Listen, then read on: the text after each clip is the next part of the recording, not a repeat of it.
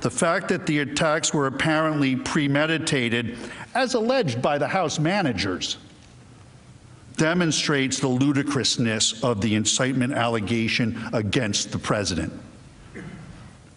You can't incite what was already going to happen.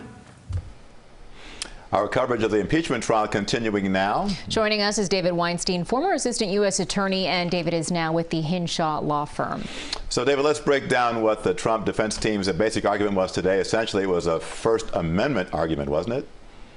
Well, that's part of what they argued today, or they tried to argue that today, that he was just exercising his right to free speech and to talk to his supporters, but it really doesn't go to the heart of the issue. The heart of the issue is not just what he said on the 6th, but who he was, when he said it. And he said a lot of this leading up to the 6th. He said a lot of things in October and November and December. So they're trying to focus on the 6th. They're trying to focus on the few words he said on the 6th.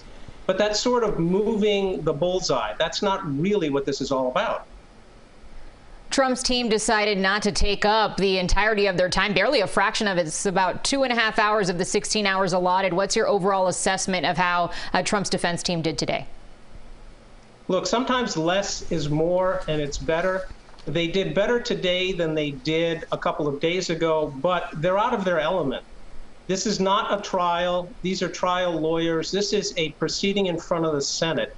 And so things that usually work in a courtroom, they're not going to work here.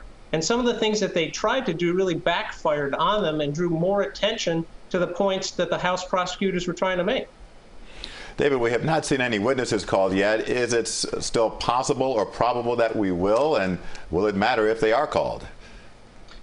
Well, Jim, there's really only one witness everybody wants to hear from, and he's been invited to speak, and he's decided not to show up. They'd have to debate whether or not they're going to call witnesses, and that'll take some more time to decide if they're going to call them.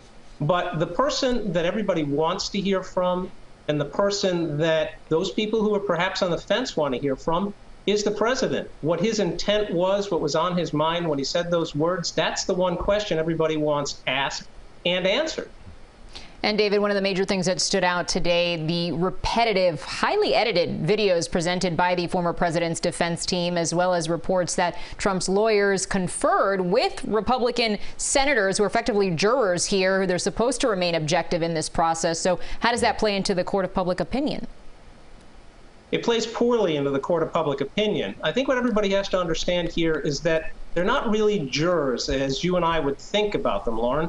They are the court that's deciding what takes place here. So in a regular trial, if I looked at a juror and talked to them during the course of the trial, that's a mistrial. I'd get reported to the bar for that. That's clearly a violation, but not so much here.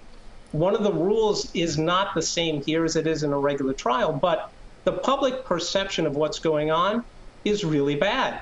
To have one of the senators who's supposed to be deciding this meeting during the presentation of the evidence, before the presentation, it sets a really bad taste in the mouth of people, and that is really bad for public perception.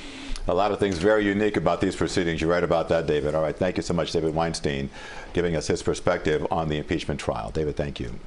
You're welcome. Have a good evening. You too.